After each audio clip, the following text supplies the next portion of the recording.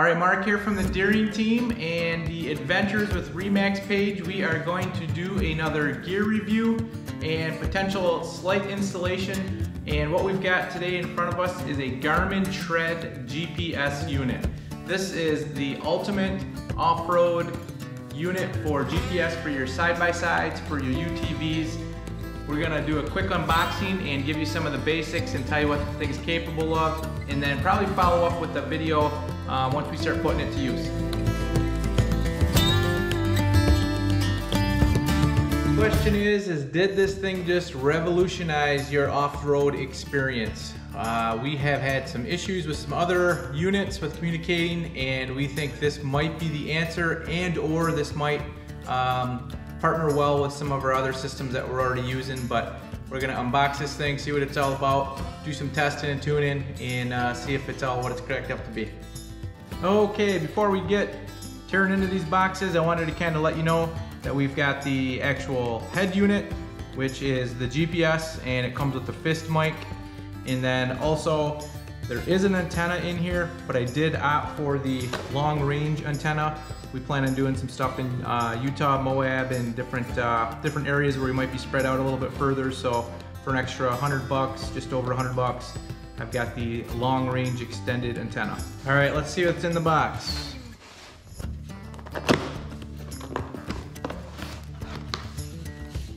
Right off the bat, they leave no room for imagination. They jump right into showing you the unit here. And it looks like it's got a little fake screen on it. Show you what it's like when you're chasing your buddies, get your buddies on the trail, their names. It's gonna be one of the ways you can use it. I do believe this is a trim piece. This blue section is a trim piece, and there's gonna be other trim options within the box in case you have a different color unit, but this blue might look good on mine anyway, and I hope there's a red, maybe there's some other cool colors, but they did some really cool thinking and allowed you to, customize it a little bit, because you will see the back of this from your windshield. While I've got this here, let's flip it over again one more time. Looks like we've got a couple spots here. That's what we got. Looks like this is going to be a charging port, USB charging. Looks like we're going to have a spot for an SD card. I do have mapping systems that I'm gonna, my own maps from VV Mapping, a local mapper here in Michigan. I'm gonna put that SD card in there. Looks like our cat Clara came out to say hi. This is gonna be a power button, and then the unit's gonna slide right into here, I believe.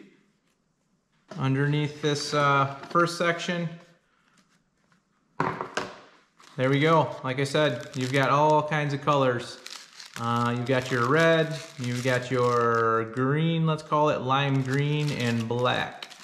Well, that's kind of fun. Just like a phone case, something like that, you can customize it to your liking. Under that, we jump into, this is just gonna be all of your connection types.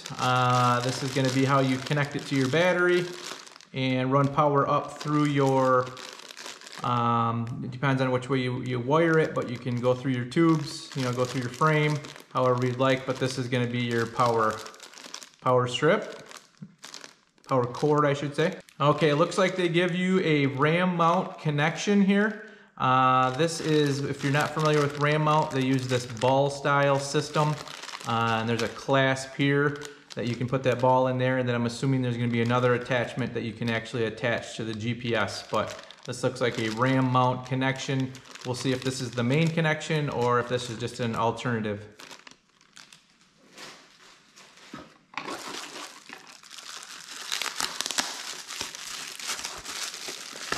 I believe what we have here is part of the group communication antenna. This is a separate piece that you can buy and have other Garmin GPSs used for the communication part, where your antenna can be put in, and then you've got your different ways to hook it up to your GPS itself. But this one, the Garmin Tread, comes with this, and then this is going to mount, I believe, on the back of the GPS unit itself, and then this is going to allow you to communicate with up to 20 different riders, which is pretty cool. I believe you can, like I say, mount this on the back, and then you're gonna have that antenna, the stock antenna that you can put right out the top here, and it's a shorter one. It's probably in here, right here. The shorter one here, you can mount it right off the top there. That's gonna get you, half-mile range, a lot shorter distance. What I'm gonna do is hook up that extender cable out of here to this long range one, the long range antenna, and then hopefully get 2 to 8 miles, they say 2 to 8 miles of reception, depending if it's open desert or what it is. But this is the group communication piece.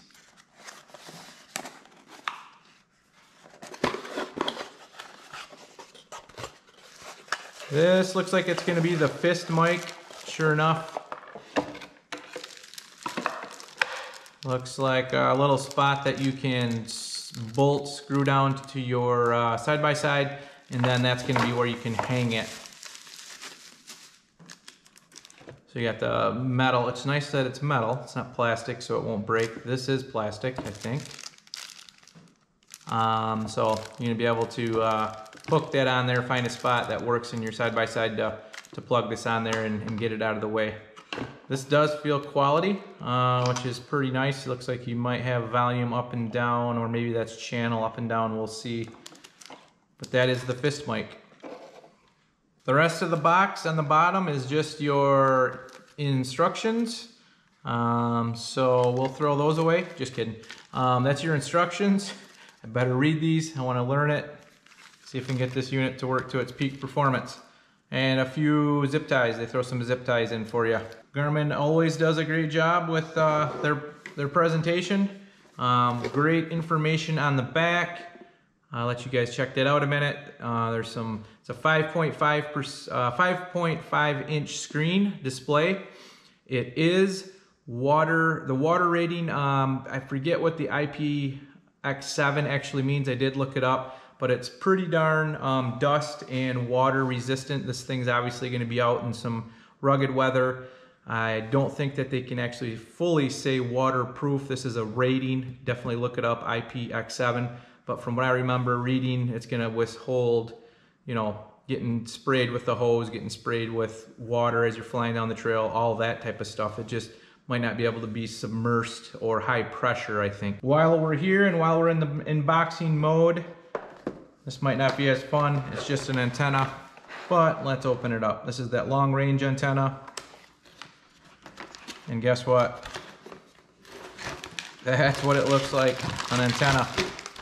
I will be curious on, oh, it does have a nice heavy duty spring here. That's gonna be nice. So getting in and out of my trailer right now, I have an antenna that is really thin, so I can go in and out of my enclosed trailer and it's not that big a deal.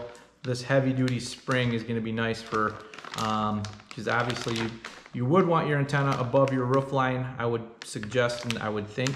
So this is going to help with that. I'm going to have to really decide where I want this mounted so it doesn't become an issue. Okay, so just while I've got the camera right here and I'm still sitting down and I got the directions out, wanted to kind of look this over with you real quick.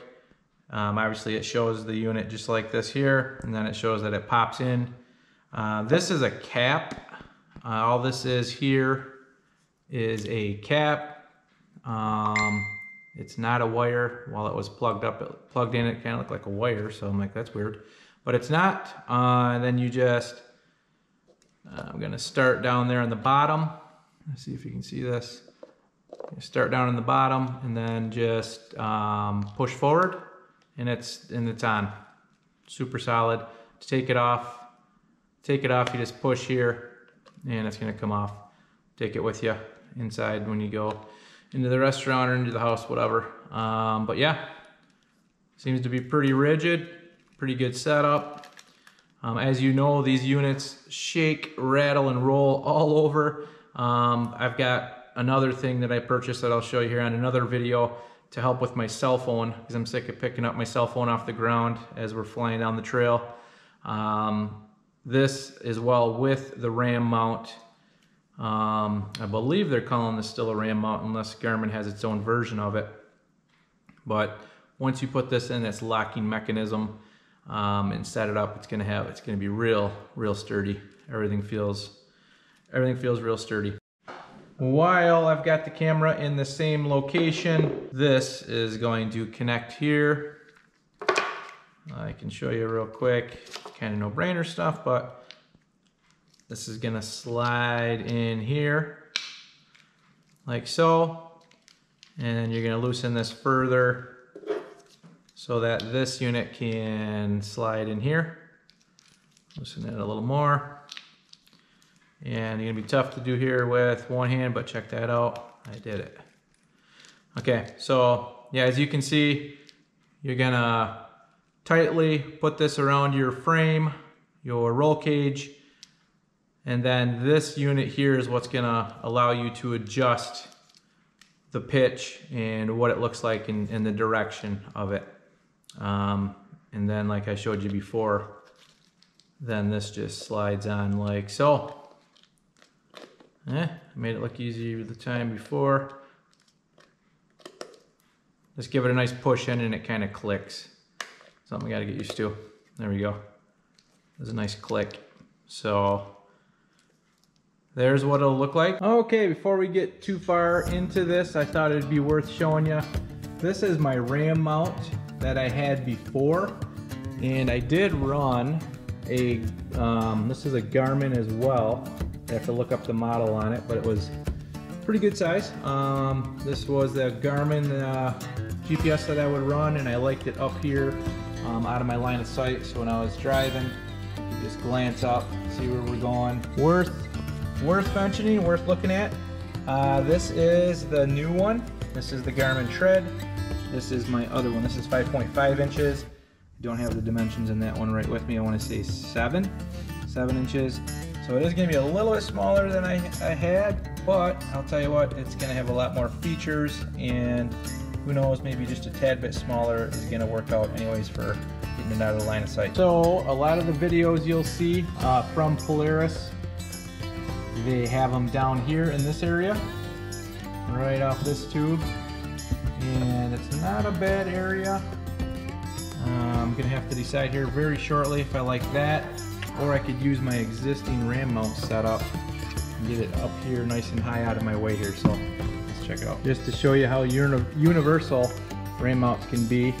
This is one of those balls, and then I just pulled this out of this section so I can reconnect the Garmin right in there. And I bought this piece separate online. This one is one of the ones that has the most function. I can spin it, turn it, you know, put it in a bunch of different directions.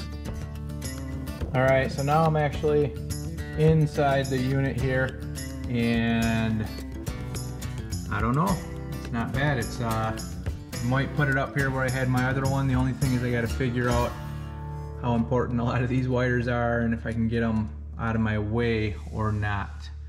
I don't know, there's something to be said about being able to be, you know, flying down the trail and just glance up where you're at. But I don't know, let's check it out the other spot. All right, not to bore you with different placements, but I did go ahead and use the stock mount, put it up here on the top tube, and I am using the short arm that they give you, and I kind of like it. It's out of this view, you know, in case you're coming up to some ruts, coming up to some logs, ruts, whatever. I kind of liked it there at first, what they do a lot of the videos on the Garmin channel, but I like having that open and being able to see my whole front view.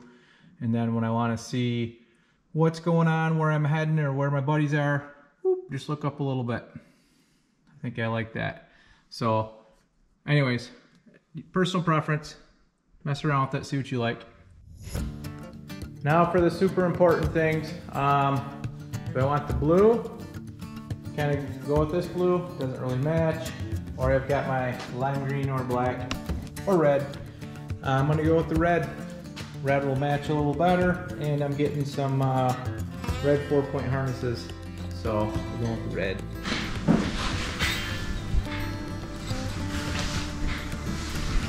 Okay, We are gonna download the Tread app, which is right here, and we're gonna install.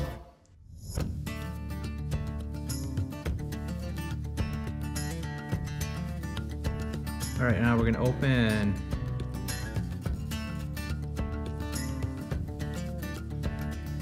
Because I quickly read everything, I'm ready to go. Pairing your Garmin device. So, to pair, we'll need to turn it on. So I'm gonna go over to the unit and start doing some of this. All right, power cable is pretty self-explanatory. This side here is gonna go behind the unit itself. And then it comes with your positive and negative right here. And then it comes with these little guys that you gotta crimp on. So,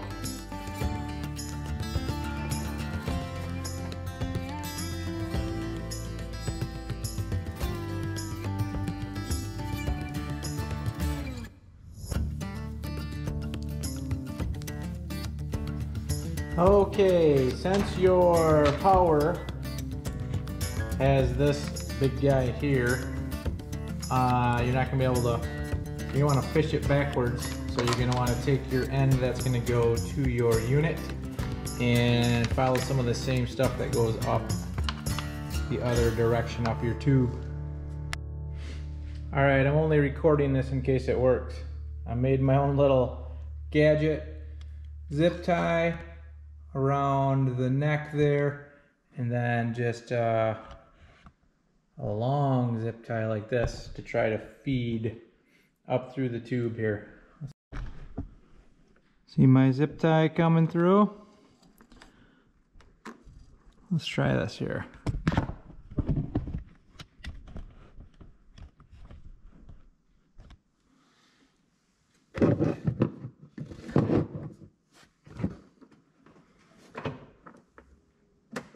Woo!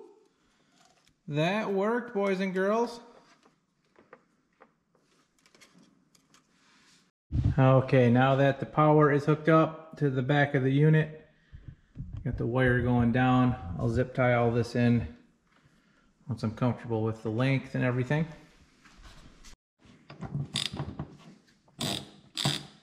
Now you're going to hook up the power to the accessory side of this, so that when it's the accessories are on, there is power to the GPS unit. All right, I got it kind of set up here. I got that box, you know, it's where it won't move, and it's semi-clean.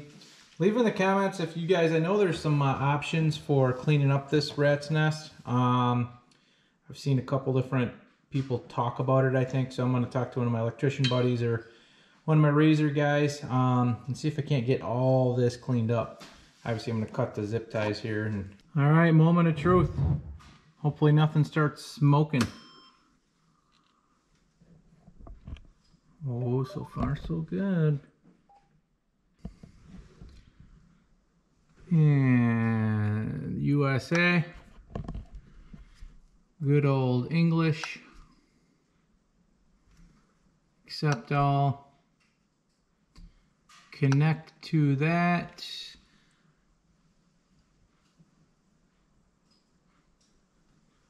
use the app. So now back to this here on my phone, and it's saying pairing device, continue. Use while in the app. So it's finding the unit. It's asking if I want to pair with that unit. I'm going to say yes, pair, and I'm going to say yes, pair. And now it's asking if I want to start a Garmin account. I already have one, so I'm just going to hit sign in. I think I already have one. I do have Garmin devices for cycling. I'm not sure if it's the same account or not, so I'm going to put the phone down a minute and see if it's the same one or not. Alright, I missed a few steps for you that are kind of cool, and you're not going to be able to see with this glare anyway. But I'm setting up that it's a side-by-side, and it's asking me the width. Pretty cool. see what else I can do. I can rename this profile. Let's call it Razor. Let's do it in caps.